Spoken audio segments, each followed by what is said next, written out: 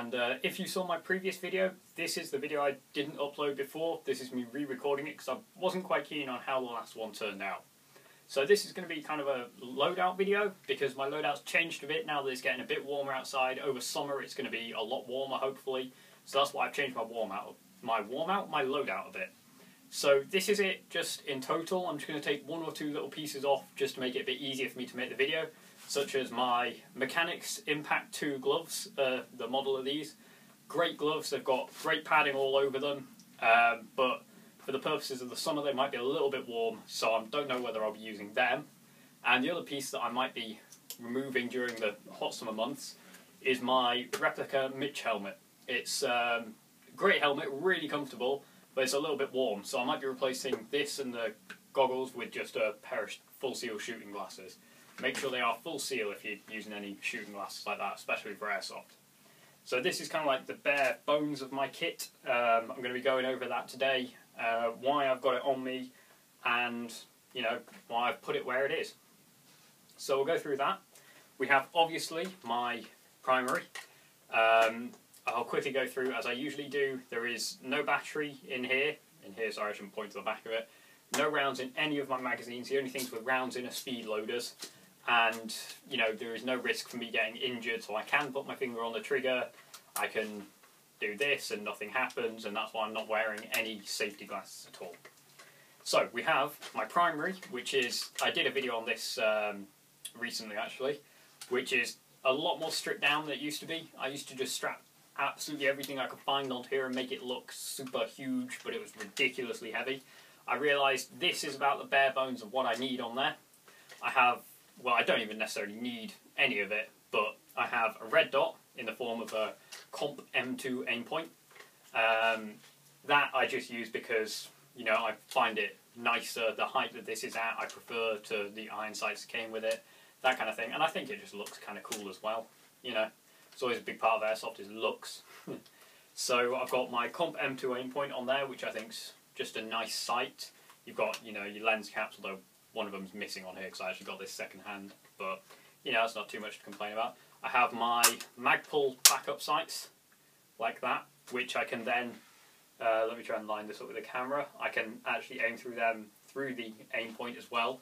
So, in case my batteries die in the aim point or something like that happens, I can flick these up, or it turns out it's not zeroed properly, I can flip these up and they are zero.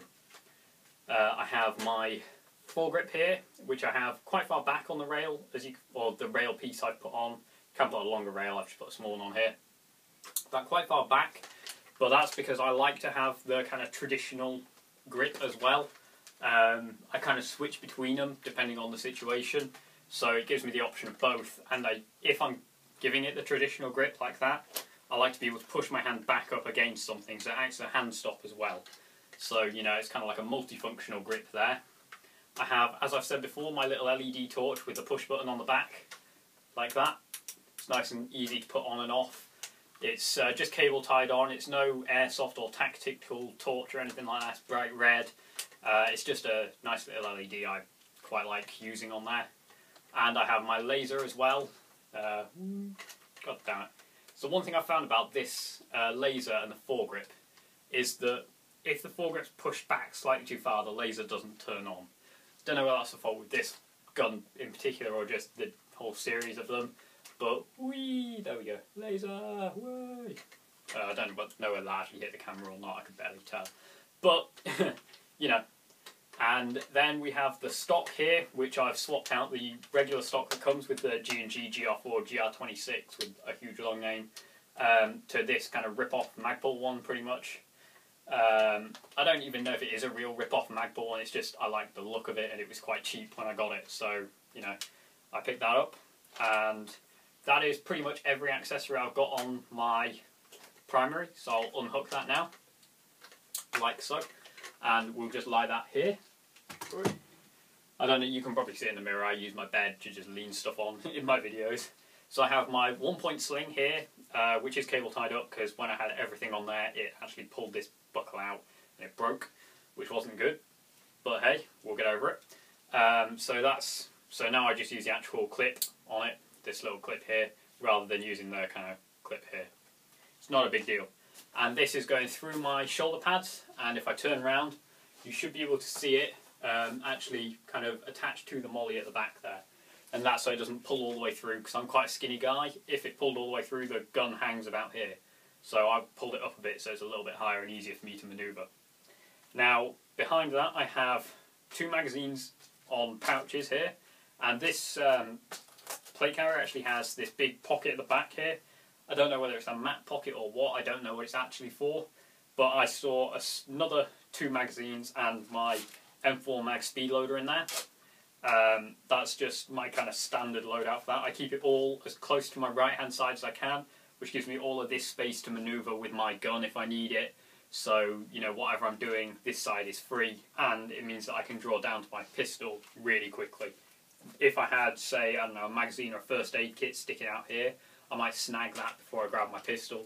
And if it's a time where I know I've run out of ammo in a magazine on my rifle, move into a building, I want to be on my pistol and out as fast as possible.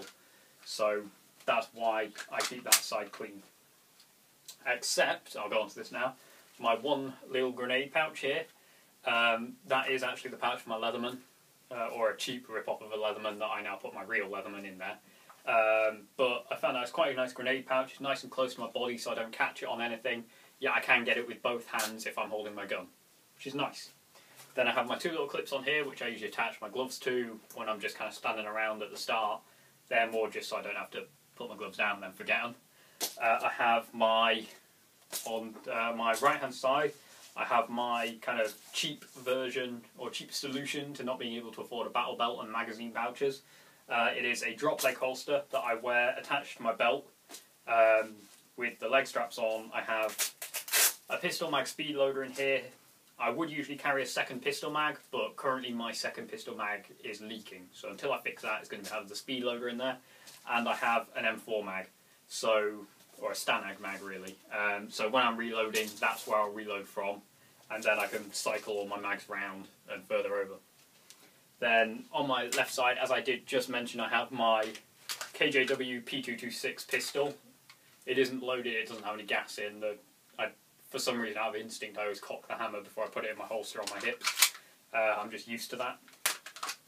So that's quite nice. It's in a genuine Blackhawk CQB holster, the Serpo one. So you've got your little finger tab here and draw it out and push it back in again. That is just on the belt hook. I do have the drop leg adapter for it as well, but at the minute I'm used to using it here.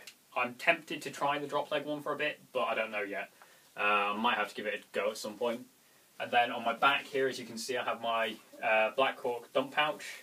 This is actually the pouch that came with a pair of knee pads I got from Blackhawk, but I only run them occasionally. I use them if I'm in a more of a support role, because they're very bulky and they slow me down a lot when I'm running. So at the minute, this loadout is very determined towards speed.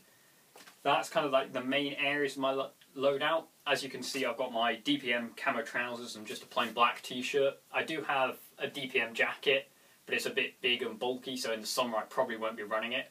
And the only other things I keep on me are stuff like, I'll usually have a bag of BBs just to reload any speed loads if I need it. I'll have a bottle of water, and the one last thing I did actually put it in my pocket is, the other thing I have on me is my Leatherman. Just because, you know, a tool like with like a knife and stuff on can, you know, it's invaluable to have. I always have it on me if I can, if it's legal for me to carry it at that point. So obviously, you know, I don't take it to school or anything, but, you know, when I'm coaching archery or anything like that, I'll always have it in my pocket just because it's incredibly useful to have. Now that is pretty much my loadout. The one thing that I have on this that you haven't seen at the second is the plates in here, which are, I did a video on, I just made a cardboard. They're more just give this plate carrier a bit of shape. And this torch, which doesn't do anything, I just put it in there for looks. You know, it's a mag light that the contacts went on, and we've got a couple of mag lights as well. We used to have loads of them because they're like the only torch we used to trust to use. But I thought, well, you know, I've had it for years, might as well keep it on me, and I keep it there. And then in this little admin pouch at the back here, it's more for like ID. I usually just keep 1 or 2 little pieces of paper with just important notes on and stuff like that, really.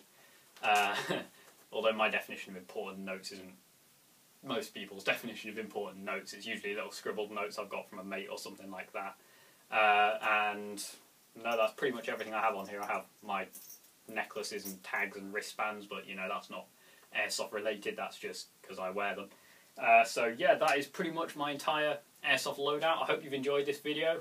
I've enjoyed recording it. I love doing my loadout videos because it lets me just talk about the random reasons as to why I put stuff where it is. Like I said, I hadn't recorded anything in a while because I had quite a big backlog even of videos, so it's quite nice to get back into recording. I hope you've enjoyed it. I hope you have a nice time between now and my next video, and I'm sure I'll see you there.